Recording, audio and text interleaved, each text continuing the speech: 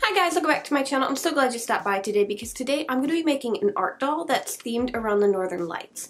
I originally wasn't sure what creature this was going to be, but you guys really wanted to see a cat one, so we're going to be making a cat that's themed around the Northern Lights. So I'm going to use all the different colors and stuff, and we're even going to add some glow-in-the-dark features. Anyways, let's get started.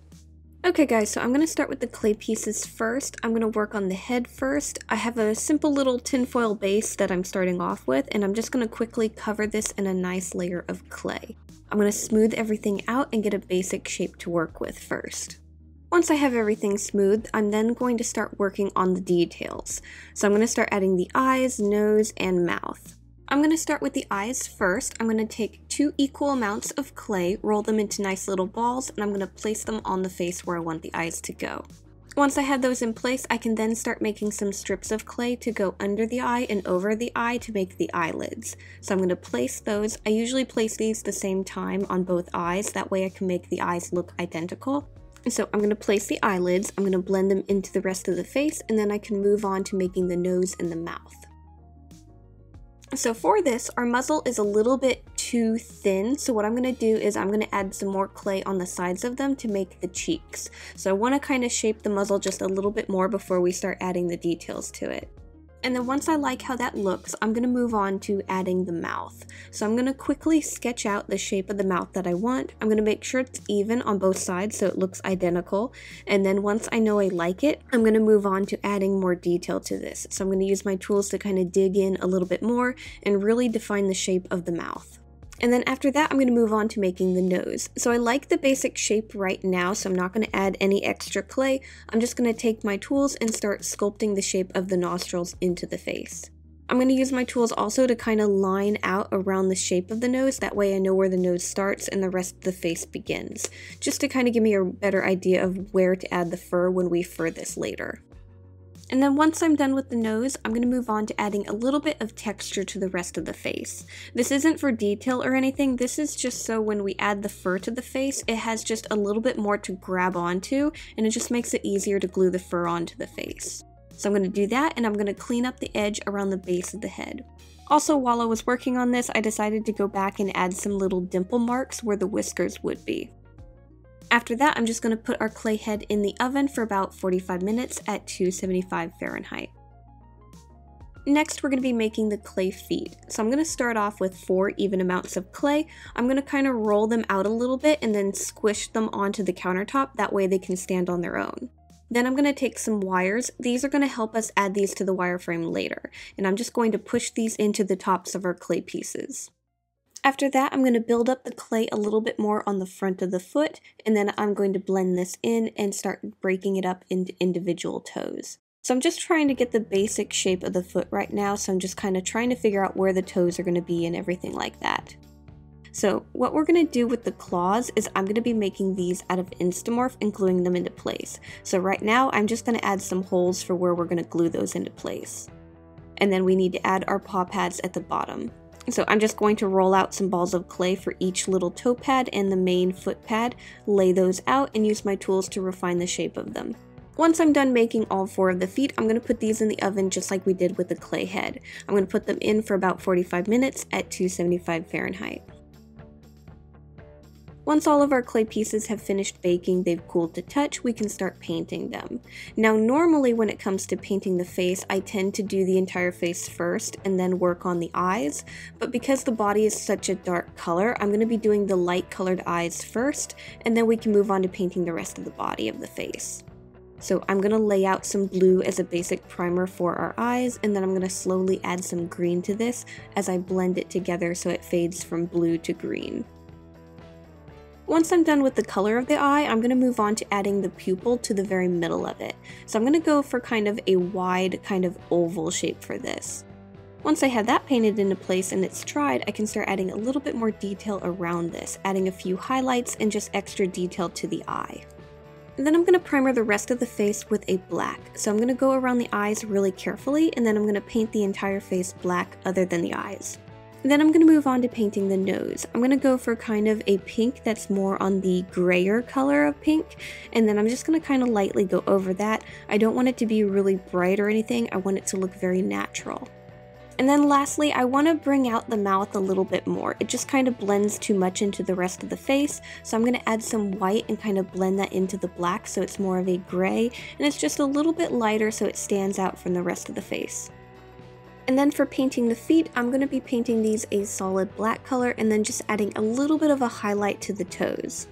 The only color that I decided to add to the feet was the color of the paw pads, and I'm just going to go with a blue, that way they kind of stand out a little bit. And then once we're done painting and everything has dried, I'm going to glue in place our claws that we made. So I made these ahead of time. They're just made out of Instamorph, which is a moldable plastic. I added color to them so the claws could be different colors, and I'm just going to glue them into place in those little holes that we sculpted for the claws. So I'm going to have to let this dry for a little bit, and then after that I'm going to resin over all of our clay pieces to help protect them. So I'm going to resin over all the feet, and then for the face I'm just going to be resining over the eyes, the nose, and a little bit of the mouth. Next we're going to move on to the sewing. So I have a pretty simple pattern for the body and the tail. Now the tail, I ended up doing the sewing for this in a vlog quite a while ago, but the pattern's pretty simple. It's just a basic shape, and then I kind of broke it up into a bunch of strips of different colors of fur fabric. I sewed all those strips together and that made the shape of the tail. Then I'm just going to take the two sides of the body and I'm going to sew these on each side of the strip of fabric. So this is also kind of running down the back of our cat as well. Next, we're going to take the fabric for the legs. So the legs have two pieces of fabric for each one, an inside part and an outside part. The back legs are slightly different in shape than the front legs, but we're going to do the same thing to both. We're just going to sandwich the two pieces together for each leg and sew down the fronts of them only. Once we have that sewing done, we can then start putting our art doll together. So I'm going to start with a very simple wire frame, and I'm going to start adding everything to it. So I'm going to take the fabric for the body and tail, I'm going to cut some holes for the wires for the legs to go through, and I'm going to slide our fabric over our wire frame. After that, I'm going to take our clay head and I'm going to glue this to the wire for the neck, let that dry, and then take the fabric for the neck and glue it around the base of the head. You want to let that dry as well, and then what we can do is we can move on to stuffing and closing up the body and tail. So we're going to start sewing from the very bottom of the chin, and we're going to just go all the way down the body until we get to the tip of the tail. And while we're doing our sewing, we're going to kind of stuff as we go. Now before we add our legs to the body, what we're going to do is we're going to shave down all of this extra fur. We don't need the whole body to be this fluffy, so I'm going to take my hair trimmer and just go over everything and shape it the way I want it. After that, I'm going to start adding the legs. I'm going to start with the front legs, and I'm going to take the fabric for them and I'm going to sew them into place. The inside portion of the fabric will go under the wire, and then the outside fabric will go over the wire, kind of creating like a shoulder blade. You just want to make sure that the wire ends up inside of the fabric before you close everything off. Then I'm going to take our clay legs, the wire sticking out at the very top of them, we're going to use that, and we're going to wrap them in place on the wire frame. So I'm going to take a thinner gauge wire. This one is a 20 gauge, the body wire is like a 14 or a 16, I can't remember, and I'm just going to wrap these together. We're going to make sure they're nice and secure, and then we can take the fabric for the legs and start gluing them around the bases of our clay feet. Once our glue has dried, we can then start stuffing and closing up the back of the leg. Once you have that all closed up, we can then take our hair trimmers and start shaping the front legs. And then for the back legs, we're basically doing the same thing. We're going to sew our fabric into place, add the clay legs to the wire frame, glue the fabric around the bases of those clay feet, stuff and close up and shave. Okay, so our cat's body is pretty much done. Now we need to add our final details. So I'm going to make some ears real quick. So for this, I made a very simple pattern for it, just a kind of more rounded triangle. I'm going to cut out some felt for the inside of the ear, and then I'm going to glue this onto the backing of our black fabric that we've been using. I'm going to cut these out once the glue has dried, and then I'm going to glue them in place on the head. To decorate these a little bit more, I cut some little tufts of fur fabric for the other colors that we've been using, and I'm going to add them inside of the ears. So I'm going to glue those in place, and then we can start furring the rest of the face. Also, we need to fur the feet. So when we fur the face, what I'm going to be using is really short, fluffy trimmings from the fur fabric that we've been using, so it matches and everything.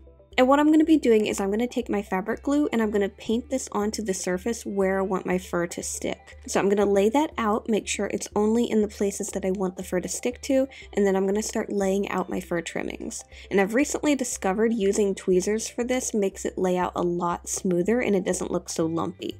Also, I end up wasting a lot less fur trimmings and I can save some for later when we use another creature that has black fur.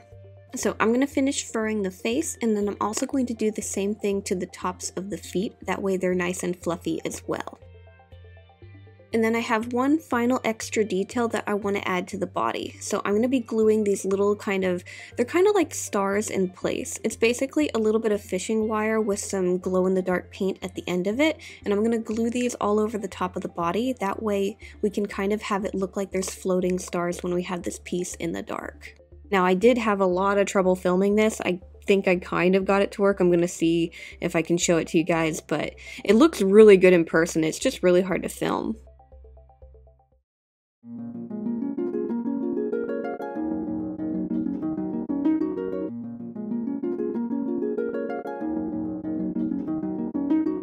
Okay guys, and this is the piece that I made that is Northern Lights themed. I had a lot of fun with it. The only thing is I wish I could have done a little bit more glow-in-the-dark features, but I still really like it. And also I wish it showed up better on camera, but I think you kind of got a little bit of an idea of what it looks like in the dark. But my camera just doesn't do too well with being in the dark. It just didn't want to focus on the glow-in-the-dark features at all, so it kept blinking in and out. But this little guy is going to be in my Etsy shop, so if anyone wants to give him a home, check the links down below for that. I also have links down there to a lot of art supplies that I like using while making my art dolls. These are affiliated links, so they do help support the channel if you buy anything through them. Anyways guys, thank you so much for watching. Make sure to like, subscribe, do all that fun stuff, and I'll see you guys next time. Bye!